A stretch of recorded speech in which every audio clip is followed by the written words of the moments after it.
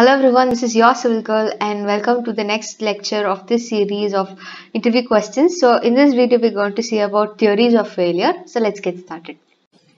And before we start, I would really appreciate it if you could smash that like button, drop me a comment and share this free program with anyone who might need it.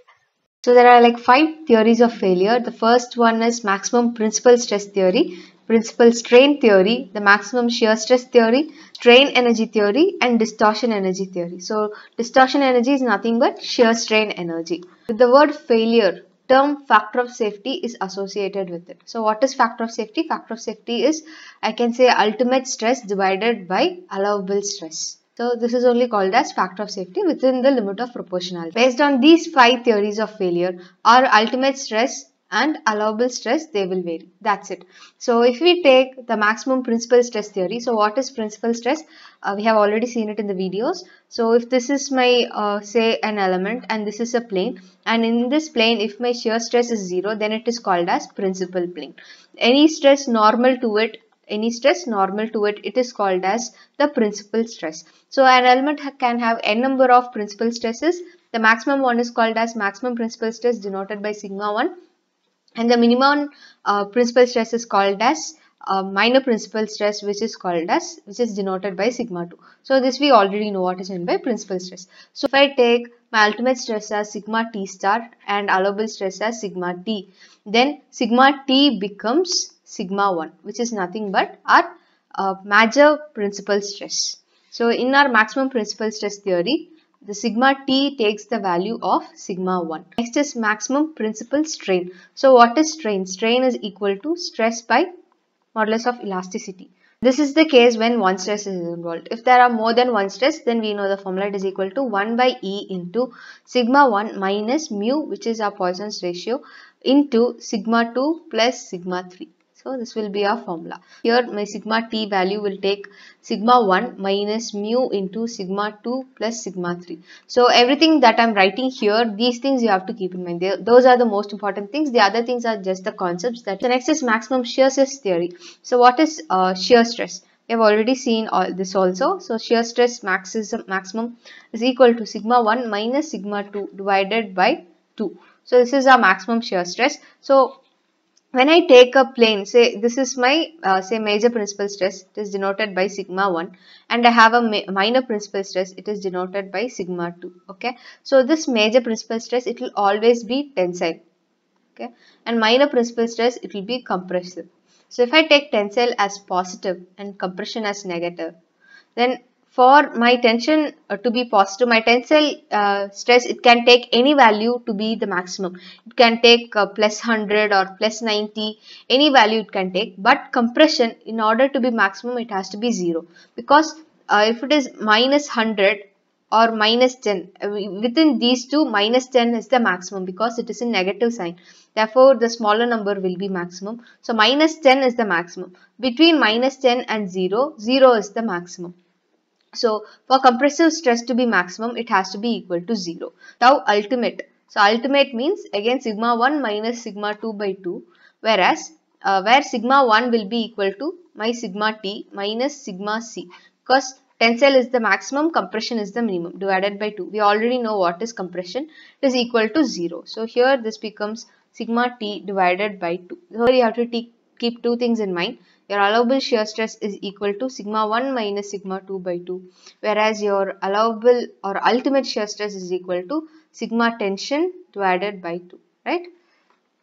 Next is maximum strain energy theory. So what is strain energy? It is denoted by U. It is equal to half into stress into strain into volume. So if it is strain energy per unit volume, then it will become half into stress into strain. So this is the formula for strain energy.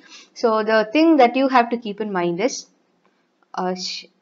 here sigma t square is equal to sigma 1 square plus sigma 2 square minus 2 nu sigma 1 sigma 2. Next, if we come to maximum distortion energy theory, let me write here. So what is our maximum distortion energy? The formula for maximum distortion is 1 by 12 g into This is a formula for maximum shear strain energy or distortion energy. But the thing that you have to keep in mind, that is the formula you have to keep in mind, is sigma T is equal to minus sigma 1 sigma 2. Here the Poisson's ratio is not present. Going to our first question, a certain steel has proportionality limit of 300 Newton per mm square. So what does this proportionality limit mean? This means ultimate. Subjected to principal stress of so and so. The factor of safety according to maximum shear stress theory. So what is the maximum shear stress theory? According to maximum shear stress theory, M allowable is equal to sigma. So if I take these things, now, so for allowable, sigma 1 minus sigma 2. So of these three things given, this is maximum. So sigma 1 is 120, 30 is minimum. So sigma 2 is 30. So it is in compression they have told. So this becomes 120 minus sigma 2 is in compression. So minus 30. This is very important. You have to put minus 30 divided by 2. What is our factor of safety? It is equal to option D, 2. Next question, all theories of failures will have the same result when. So if we look at the options, let me come from back. For all situations of stress, that is not true. And when both the principal stress are numerically equal, which means sigma 1 is equal to sigma 2. That is also not true, because if we look at this case, if sigma 1 is equal to sigma 2, then tau max will be equal to 0. So whereas for an ultimate, for a maximum principal stress energy, tau allowable will be equal to sigma 1. You can see that it is not correct. Not this also. Next is when shear stresses act. This is not even in the context. So you don't even have to look for other things. Option A is your answer. But when you look at the option A, when one of the principal stress at a point is large in comparison to the other, which means one of the principal stress means they are meaning the tensile stress is larger and the compression stress is minimum, which means compression stress is 0 and tensile stress, it can take up any positive value. So in this case, all the theories of failure, they will nearly give the same result. Next question, the principal stress is developed at a point are plus 60 minus 60 0. So let me write what is my sigma 1 and sigma 2. So sigma 1 is the maximum one, which is plus 60. Sigma 2 is the least one, which is minus 60. So we have wrote all those things using shear strain energy theory, which means distortion energy.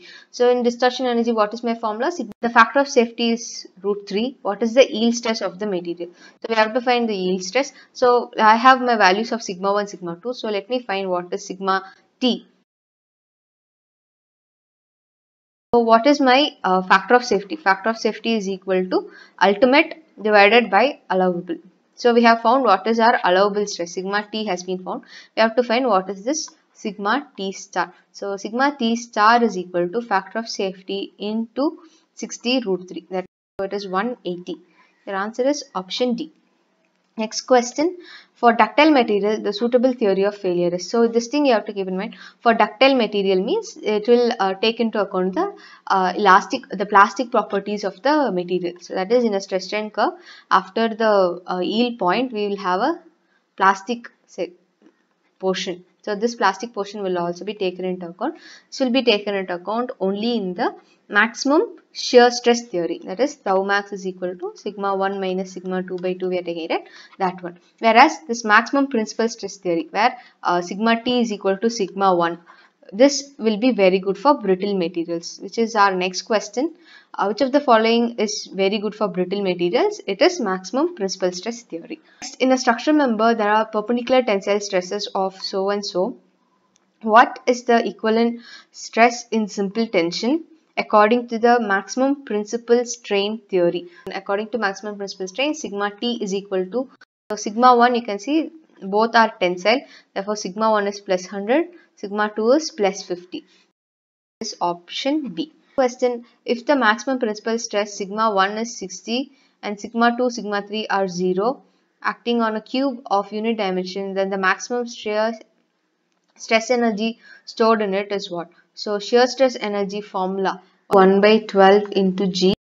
This is our formula. So now we know sigma 2, sigma 3, they are equal to 0. So if I substitute the value of sigma 1, which is equal to 60, I'll get 1 by 12 into G into 2 sigma 1s are there. So I can say 2 sigma 1 square.